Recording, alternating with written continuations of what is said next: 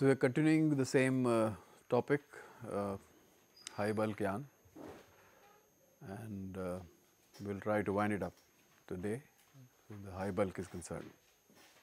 So, what we have learnt is that the high bulk yarns can be produced by mixing two fibers which have substantial differential shrinkage. So, the difference between the two should be high, close to 25% or more. Acrylic high bulk yarns are commercial success from this principle, and reason is that the amorphous orientation can be frozen in acrylic fibers, enabling the production of shrinkable fibers. Then we did learn how normally cutting of filaments is done, particularly for producing staple fibers of desired staple length. Also in this we understood that the common method of cutting to staple fibers is basically wrapping the crimped toes onto a rotating roller with projecting knife or blades, and the spacing can be adjusted to suit the suitable length based on whether you are a woolen system or a cotton system. The roller is hollow from inside, so the cut bundles keep falling inside, which can be pneumatically taken to the bale press, and that is how you can take the thing. But then it was understood that a multi-filament yarn which is already parallel, we need not lose, if possible, the parallelized fibers, so that some of the steps could be avoided. That is why the toe to top conversion was considered. So, the advantage, if you think about it, so it is one of the direct conversion of toe into top or a sliver. In between we do not have to do much if we can do it. So, the carding and other drafting processes could be avoided.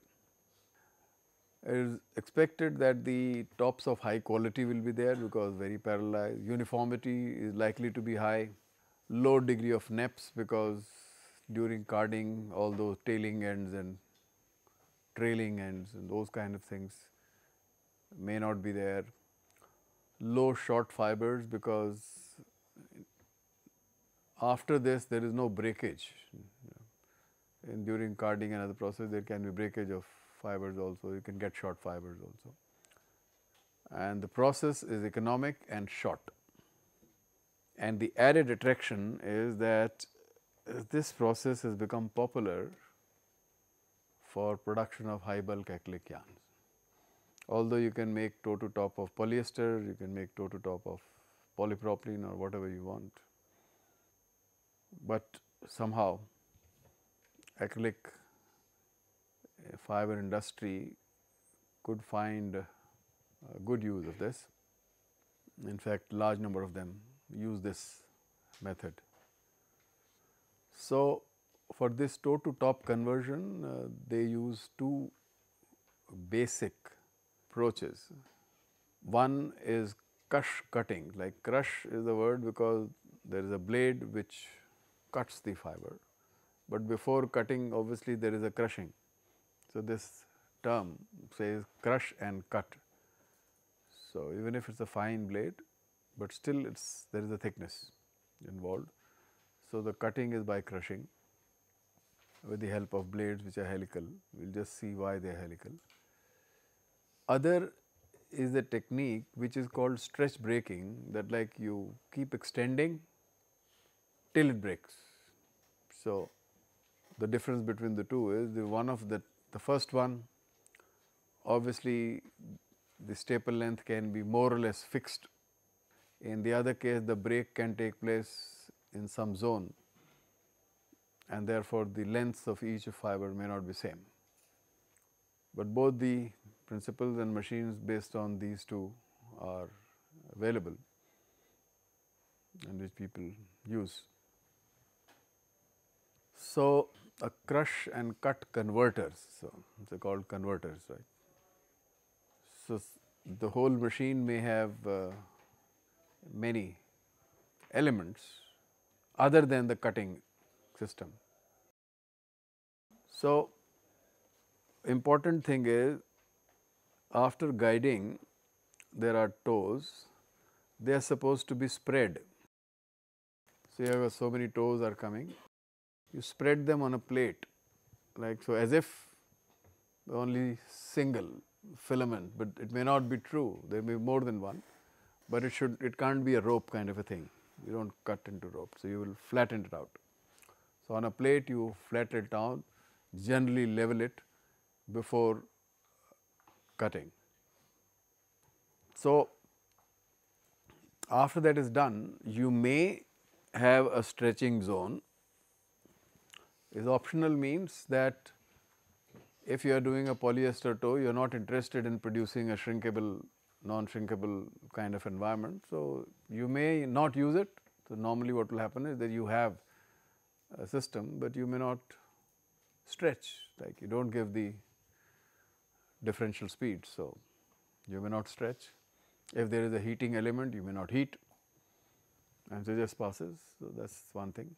Then of course, there is a cutting system which is based on this principle of crush and cut. And after that, once you think it is done, then you have to collect it. Drafting, drawing sections could be to produce slivers or top, as they call in woolen industry. There may be a further crimping for any process, some cohesiveness of the thing. Then coiling head and cans where you actually store them. So, what would happen is that people who are doing this conversion may be the people who are making acrylic high bulk yarns, may not be. So, this may be happening somewhere else, and then you have to supply the top. So, you have a canned top. So, it has to be done nicely, so that when you are able to take it out, drop it down. So, like we do. So, it is possible that you may be transporting this also, depending upon who has interest. Somebody may have interest only in blending with, let us say, wool or polyester. They may not be wanting to do any high bulk shrinkage. But this is how you will be supplying. So, the cans or other packages which may be supplied, so that you can take the sliver out and then do further mixing, blending whenever you want.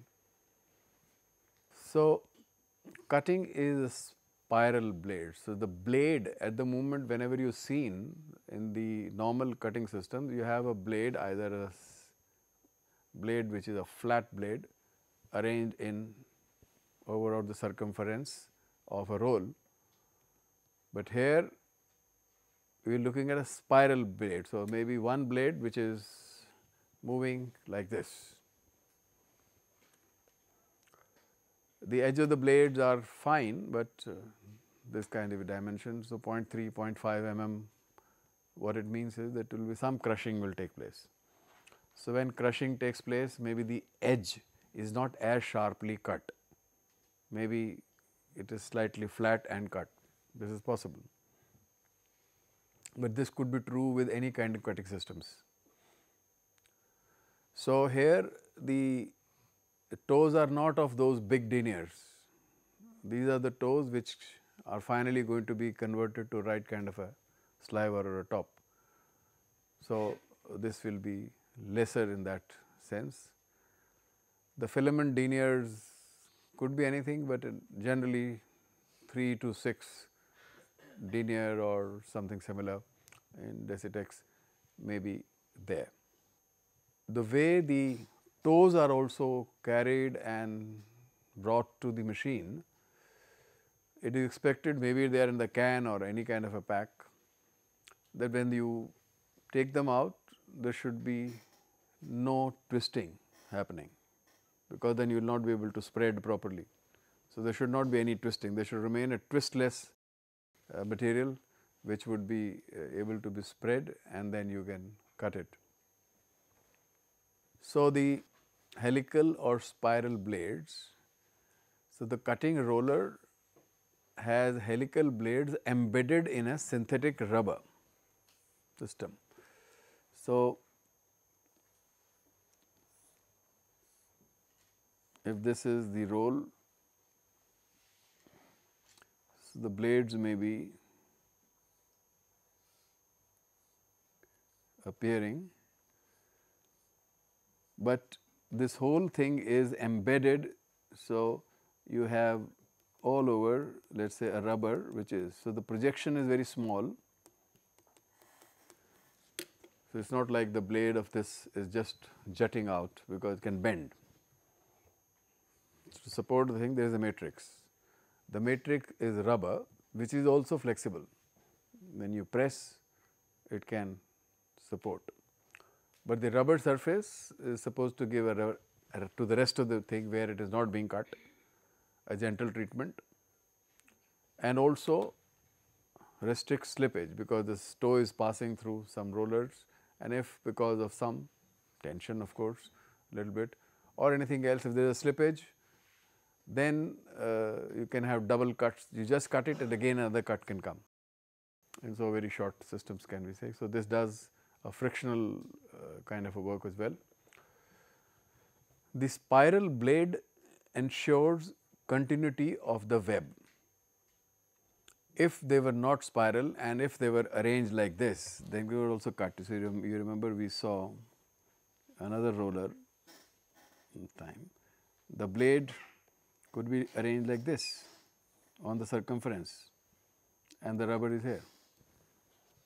If that happens, then you will have the cut fiber just falling down. So, if they fall down, then you are actually again collecting as if you are taking it for bale formation, but you are not interested in that. So, in that, if you are not, then the spiral one helps to maintain the continuity of the web. So, the web can actually pass, like you have a sheet of the toes, spread toes moving. When you cut, it would appear as a web is moving, right. So, it is not going to fall down, because each one is overlapping with the other one. Then this kind of a roller obviously would have another roller, which may be hard roller, so that the cut takes place, which may be called the anvil roll, and so things will pass through this and support it, and finally the cut row, the toe will pass through the shuffling, debonding because sections before crimping and canning. So, shuffling etc. or debonding may be required, because in case you have, because of spin finish, spin finish had three functions other than the lubrication, static, but also cohesiveness.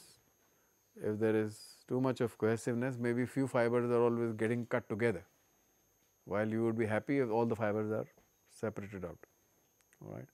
So, therefore, you may do some shuffling, so that if there is a loose bonding between the fiber, they just get loose, so that when you make a sliver out of it and do any kind of a twisting later, it gives you a good result.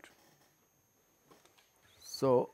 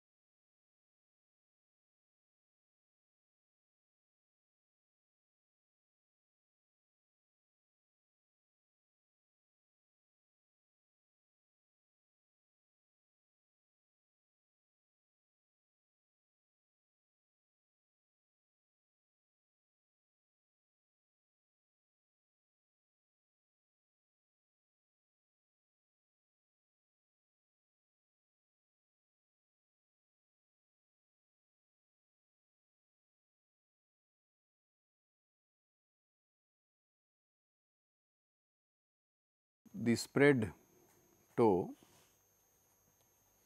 is moving in this direction, and here you get a cut, and the cut therefore is going to be not perpendicular to the fibers based on the staple length.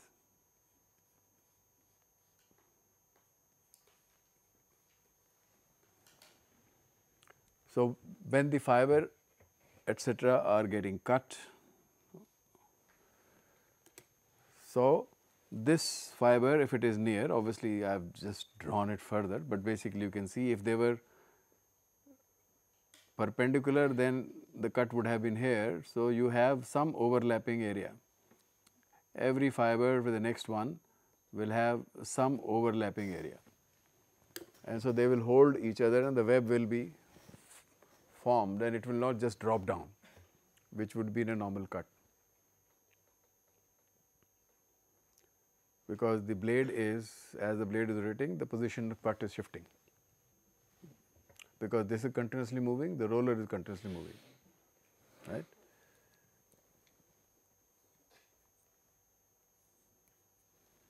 So, this is the principle of the helical blades, which obviously in the there is a rubber, they are embedded in the rubber whole thing. So, the input quality also, people say, well, if your input quality is bad, that the toes are overlapping with each other and they are not parallel and they are not spread properly, they one is going in this way, the other is going the other way. After cutting, you will get whatever you get. So, it is important that toe shape, whatever they mean, is that continuous filament should be uniformly fed. So, this spreading also, although looks simple, but it may not be simple, you have to spread it properly. There may not be broken ends, because invariably there may be broken ends that can cause either entanglements or push the things out, and then you do not know what you are doing. And tension should also be even. If half the, because sometimes you may be mixing more than one toe, because the platform is big, and if all of them are going in different tension levels, then we can expect something else happening somewhere else. Cleanliness, what it means normally is that there are no fused filaments, undrawn,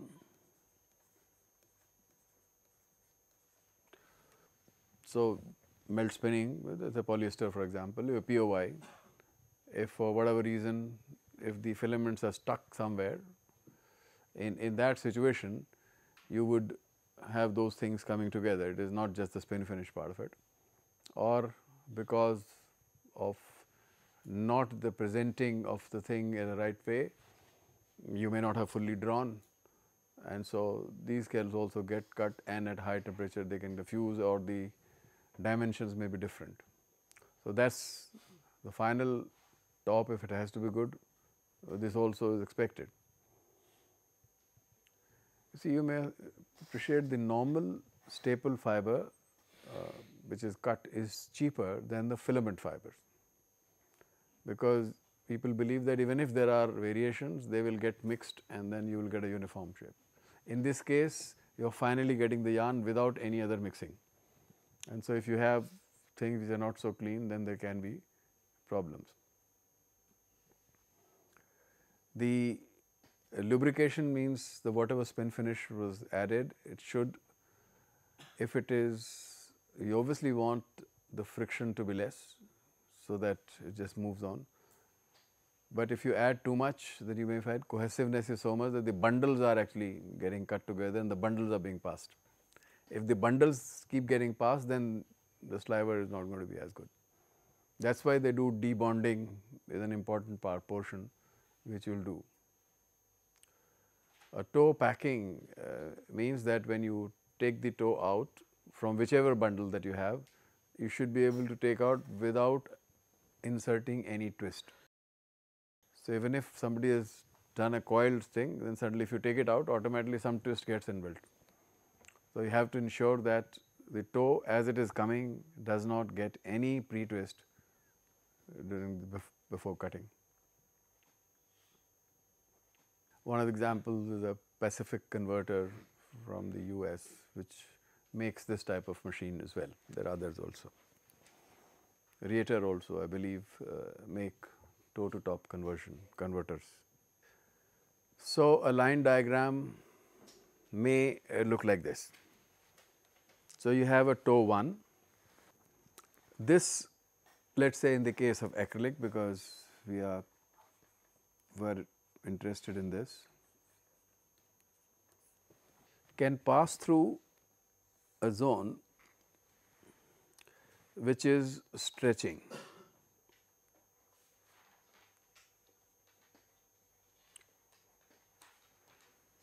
We are in crush cut, so it is not stretching for breaking. It is stretching to produce finally a material which is shrinkable. So, you stretch, there is a heater, so there is a heating element. So, between this and maybe another set of a roll, you have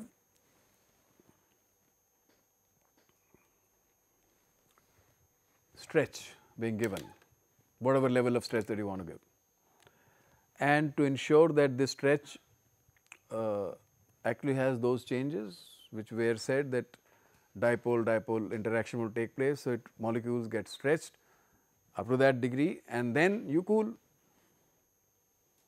So, this can, therefore, this toe can be considered the one which is likely to be shrinkable type.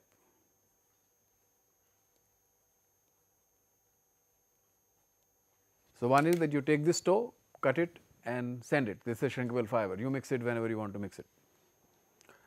Other is that if I am the one who actually making high bulk yarn, say, well, I will take the other one also, which is not been stretched. So, you can have a toe 2 which is not been stretched.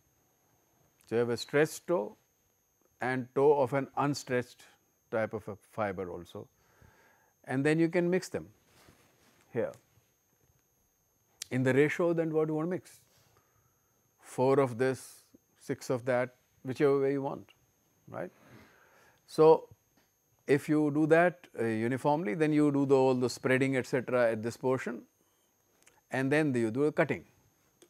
So, when you are cutting, so you actually have a mixed toe coming where one of or some of the toes have been stretched and others have not been stretched. So, if this is a situation, then you go and cut. So, your so called web that is coming has got mixture of them. Then you do various types of apron drafting systems could be attached, which may have a shuffling system also, debonding. You may have a little bit of vibrations also, so that anything, any fiber which are sticking to each other, they may just get debonded. There can be another way. Sometimes when a toe comes on a the web comes, you can, if the web is passing in this direction, and on the top, if you have a roller which is oblique in the direction and it keeps rotating in this way, this also can do a bit of a debonding because it gives a shear. So, that this kind of thing happen, and after that you do whatever drafting, you satisfy the text, and you can do certain things. So, you have an anvil roll and a cutting roll. In case after this you have two types of things, you may not have two and you want to blend with polyester. So, you can have another top coming from somewhere else and that can get mixed, and then you can get the drafting, rolling and then mixing, and you get your own sliver which has got other fibers also. So, these machines would allow all this to happen. The other one is a stretch brake. So, stretch brake also have two zones. One is a stretching zone which would help to make shrinkable fibers, The other would be breaking zone, where actually fibers will be broken. So, stretching zone, like in the previous case also, may be something like this, could be something like that. Draw ratio given, stretch ratio 1 to 1.4 depending upon you changes. Temperatures based on what fiber, but if it is acrylic, you are looking at 120 degrees to 140 degrees heating to help the orientation, and of course, as it moves out, it will get cooled, and then it will go to the breaking zone. Now, normally when you just pull, all so many filaments can actually fail at different places. So, it could be so arbitrary that the lengths could be very different, but to ensure that it is not so wild distribution, then you may help by some system while it is being stretched to break. So, then if you have this type of thing, then it helps to break around the same point to get the staple length close to what you are interested in. Otherwise, it will be there. So, this is the kind of a arrangement that you may have. So, moderate strength elongation of a toe quality means that now you are going to be breaking it. So, if it is a very strong fiber, then obviously require a lot of stretch force, and because of that and some non-uniformity, you may have more variations. Lubrication again means the same thing, that you have enough spin finish which reduces the general friction, which is good for slippages, because as they are breaking, the filaments are going to slip against each other also. So, that is one, and the friction should be less. This is slightly lower deniers could be here compared to the previous one, where just cutting is involved. Here you have to break. So, all the machines, the motors, everything else will have to have that much power to do all this, because this is not a small filament being broken.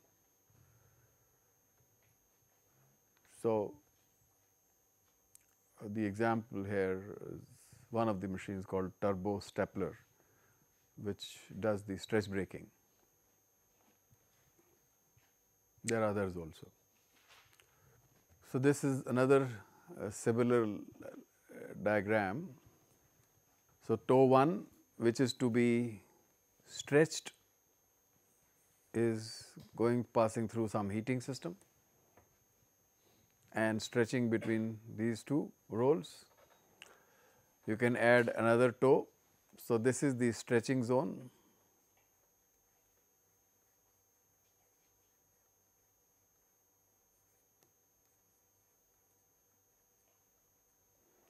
And this is the breaking zone.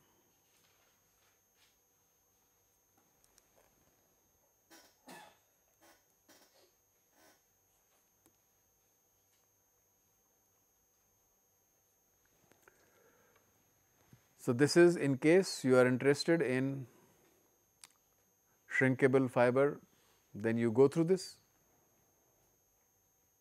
otherwise you do not go through this. So, all these machines have safety features also. If there are two plates in between which the yarn or toe is moving, in case the machine stoppage or something, they overturn, the face turns, so that it does not get heated, because there is always heat which is there, and so which will keep on radiating and can damage the fiber.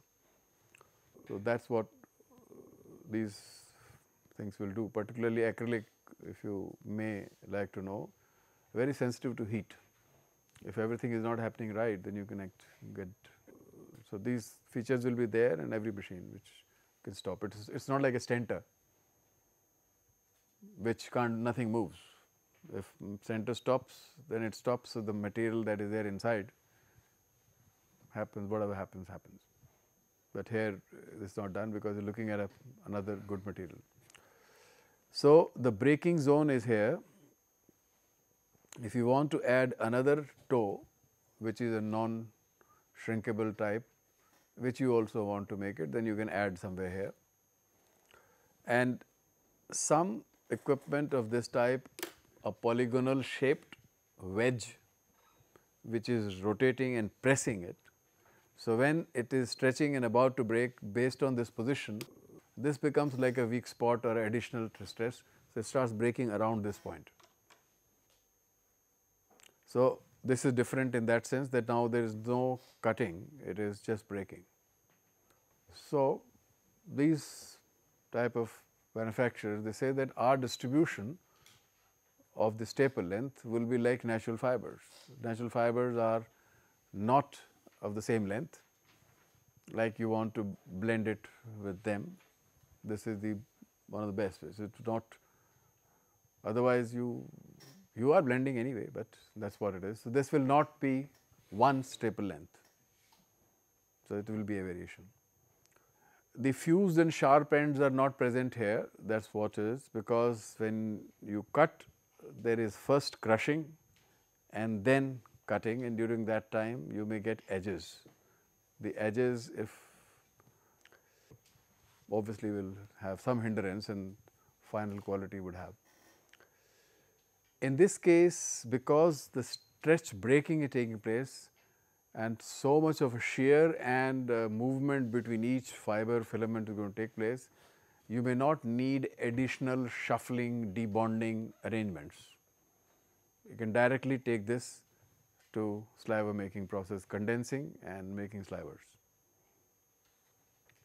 So, you have two different types of principles. Different companies may be making based on these principles arrangements to do the toe to top conversion. So, finally, we come back to our high bulk acrylic to just revise part of it. So, we would be able to produce a shrinkable component and non-shrinkable component.